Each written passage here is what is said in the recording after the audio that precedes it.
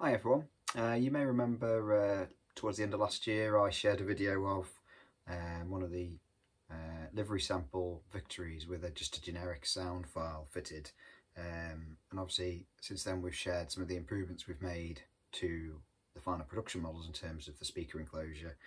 I've now got the last production sample, if you like, fitted with the final sound file. So I thought you'd all want to hear what it sounds like and see some of the features we've built in with Paul Chetter, who's put it together for us.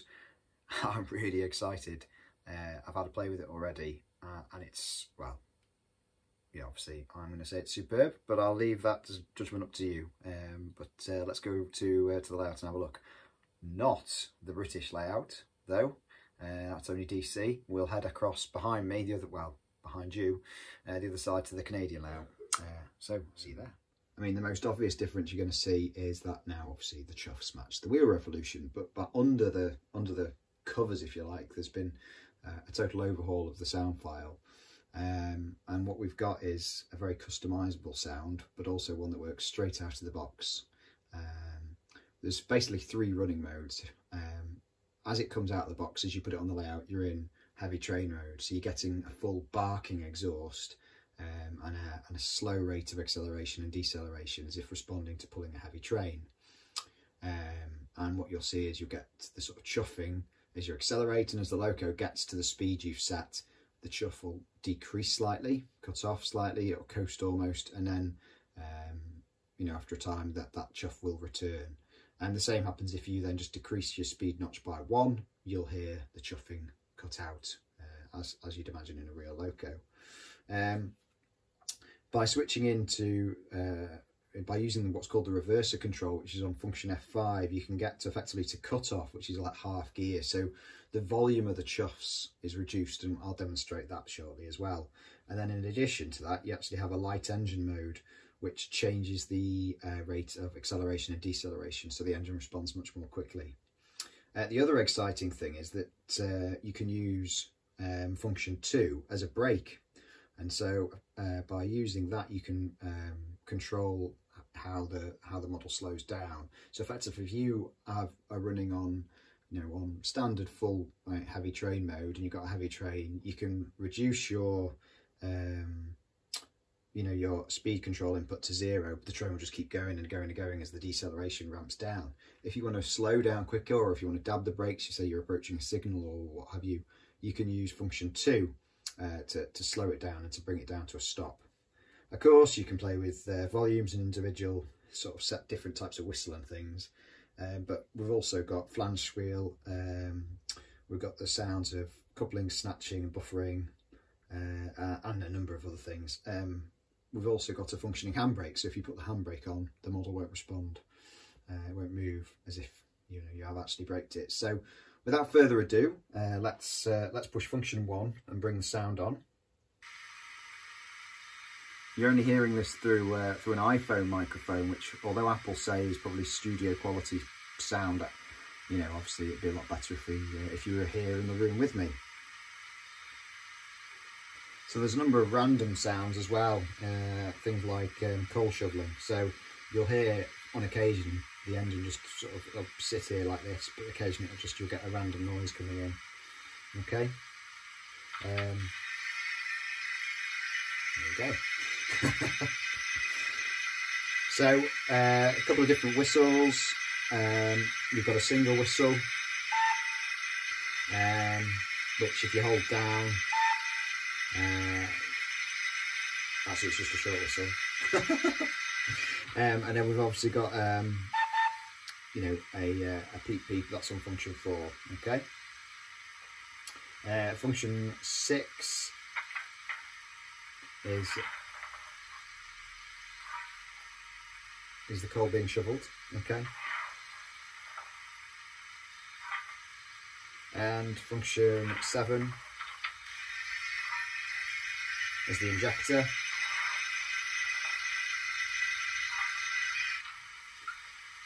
Function 8 is the blower.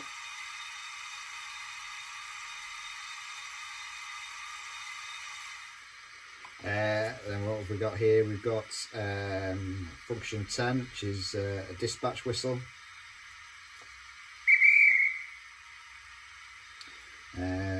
And then function 11 is the functional handbrake. We've got function 12, which we won't hear because it's detonators. We've got a vacuum ejector, if you have vacuum brakes fitted.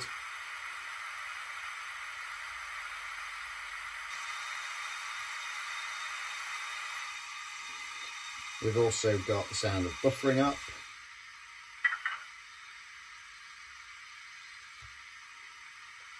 Cylinder drains.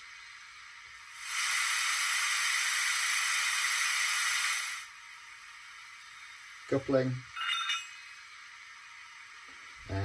Function 17, as I said, engages the light engine mode. You've also got automatic wagon snatching sounds and other things. Function 20, safety valves. Let's have a listen.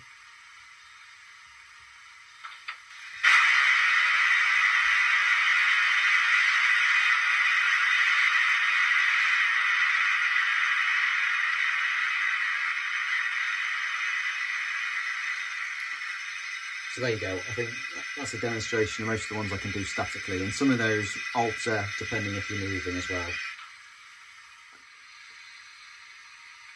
So let's get her underway. I'm going to take it backwards first. This is in standard mode.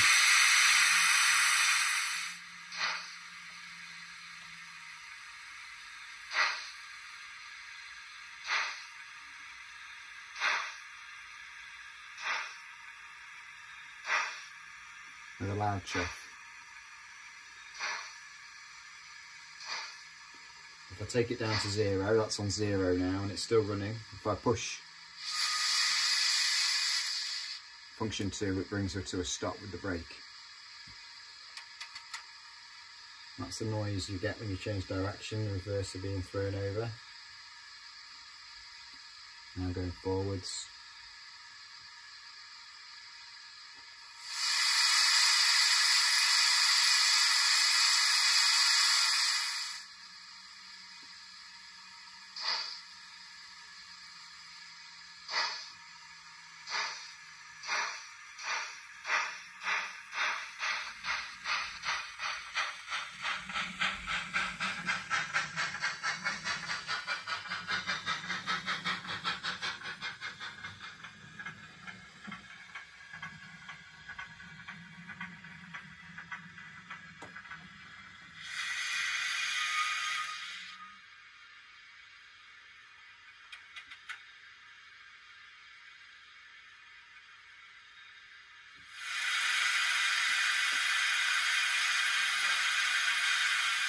It's worth noting that if you leave the steam brake on,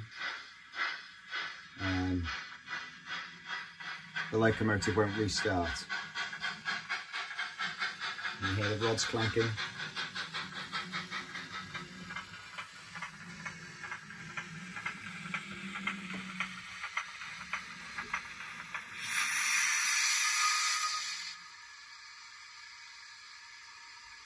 Okay, so if I now switch over to cut-off mode, which is function 5, and you can see the difference.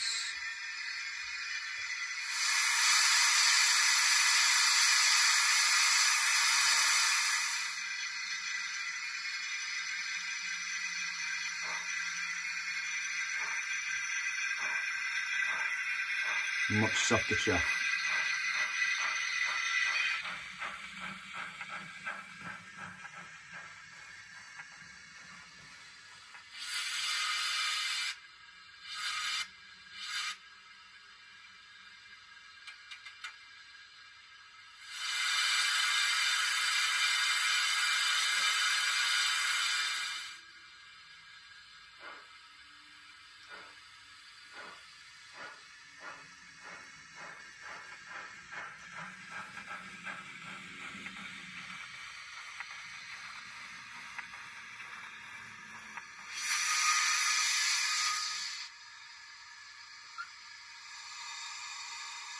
Okay, if I now switch in the light engine mode, it'll be difficult to show you this because it's more to do with the control on that I have in my hand, but obviously this then cuts down the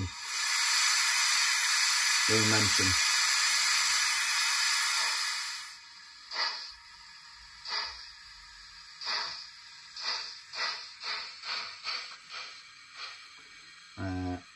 You get basically a much quicker response, barely needing the brake.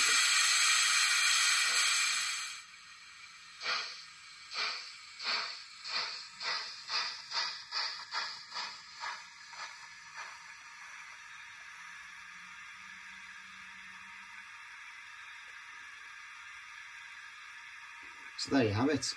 We're really pleased with the sound, thanks to Paul.